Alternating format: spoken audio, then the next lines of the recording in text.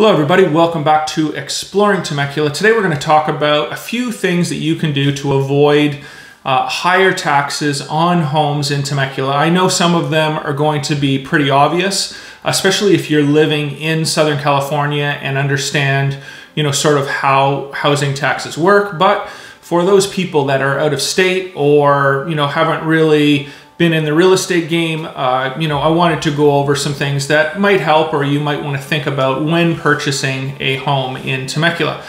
Make sure you subscribe. Many of you know that we do 2 or 3 videos a week on Temecula and the surrounding area.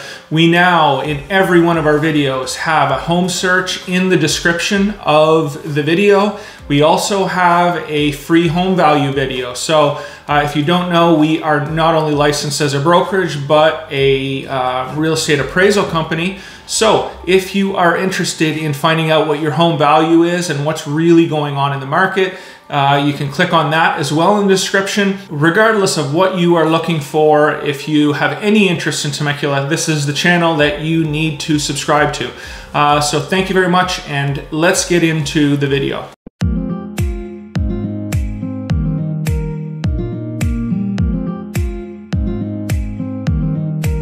Okay guys, so first thing I wanted to talk about for those people that do not live in Southern California or again are just not familiar with the tax rates in these counties, whether you're in Orange County, Riverside County, San Diego County, or Los Angeles County, your tax rate is going to be around that 1.1 to 1.2% base tax rate. It's going to go up from there depending on which community you choose. So my rule of thumb for every single one of my buyers is please don't buy a home off what the lender approves you for. Buy a home on what you feel comfortable in regards to what the payment is per month. Two huge and totally different things. If a lender approves you for $500,000, that doesn't necessarily mean that you're going to be comfortable with a $500,000 house payment. So what you need to do is make sure before you put offers in, before you're in escrow, you understand what payment you actually want to have per month and really just work backwards from there. So if this is my payment, this is the home price.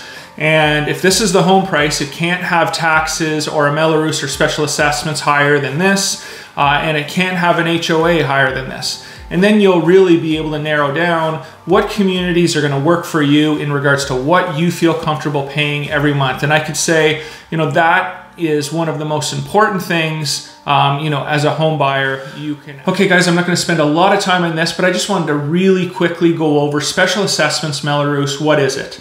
Basically, when a home builder comes in and let's say they want to build a home tract in Temecula, they're going to need roads, they're going to need schools, they're going to need lights, they're going to need sidewalks. All of this costs money, and they are basically passing that cost on to the homeowner over a certain amount of years. If you want more information on special assessments and Mello-Roos, just Google it. I mean, there's tons of information online, and they could probably go in depth, even more than I am going to on this video. Okay, so one of the more obvious ways to pay less tax, and stay away from the special assessments and Mello-Roos is to buy an older home. Usually when you buy a home before or built before the year 2000, you're definitely going to pay less in special assessments, Mello-Roos. And if you're going back, before 1990, 1995, most of the communities are going to have no special assessments or next to nothing. Now, just for people that are from out of state, in my opinion, there are some absolutely beautiful communities that are older communities, not only in Temecula, but throughout Southern California, but there are also ones that I don't personally like. I don't like the orange roofs. The orange tile roofs just does not do it for me. A lot of times with these older communities, you're going to have, the floor plan is not going to be open like the newer builds will. Now, on the plus side, one of the things that I love in Southern California with the older communities is just the mature landscape of the community. The massive trees in the front yard that line the streets. Generally speaking, the lot sizes are going to be bigger on older home builds. 30 years ago, builders weren't trying to, hammer 100 homes down, in the smallest land size possible. Now, you go to generally any of these new home builds and you're getting lot sizes 3, 4, 5, 6,000 like at the most. So, there are pros and cons to the older homes versus the newer homes. But, obviously curb appeal, open floor plans are going to be more prevalent in the newer homes. So that's something that you just have to research and, figure out for yourself. But, you're gonna pay anywhere from 0.4, 0.5, all the way up to 1% less in property tax on the older homes. Okay guys, so next up I wanted to talk about Proposition 13 and how this helps homeowners in California. California is hills and valleys when it comes to home prices. And what Proposition 13 does is it limits what you can assess the property at. I think it's at 2%. And then also what the homeowner actually pays in taxes to 1%, raise per year. Why is this important? Because, 2010, you buy this home and you are able to afford this home, and then 10 years later, it's 3 or 4 times what it was worth in 2010. This does not happen in many other parts of the country. You buy a home at 200 and now it's at 600,000 or 700,000. A lot of people that bought these homes 10 years ago are just not able to pay, or wouldn't be able to pay these taxes. So it really helps, or it really protects the homeowner. And hopefully Proposition 13 sticks around. You always hear, obviously the government wants to get rid of it because they need more tax dollars.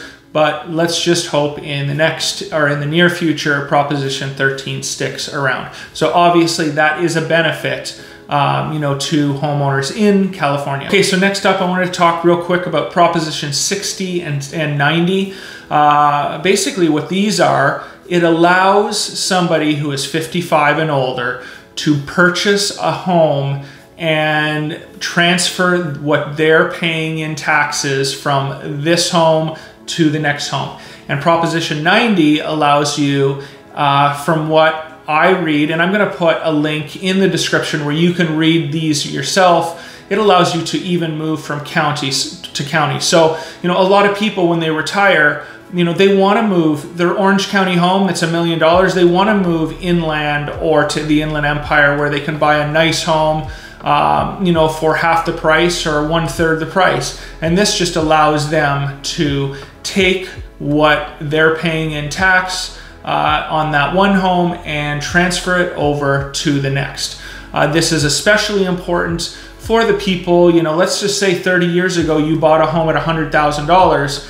Now you can sell your home at $1 million, move to the Inland Empire, buy a home at 400, but still keep that tax rate or what you were paying on, home on your taxes on your home, at that 100,000 or 120, whatever the rate may be. Okay, so next up, keep an eye on the assessed value that the city or county think your home is actually worth. We get calls all the time as an appraisal company, from homeowners saying, my house is not worth this much, but I'm paying taxes on this much. So we'll do an appraisal for somebody that thinks their assessed value is too much. Now, the only thing I can say is be careful what you wish for.